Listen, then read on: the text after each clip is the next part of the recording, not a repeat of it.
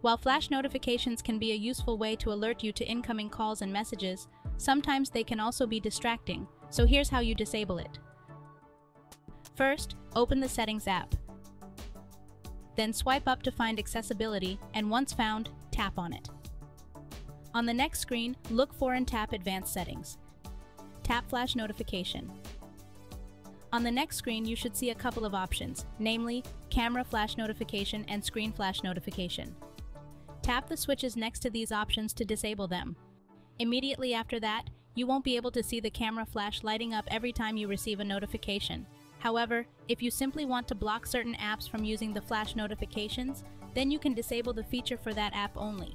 Just tap on the camera flash notification option, and then look for the app you want to block and tap the switch next to it. Do the same to other apps you want to prevent from using the flash notification. And that's how you turn off the flash notifications on your Samsung Galaxy device. If you find this tutorial helpful, subscribe to our channel. Thanks for watching.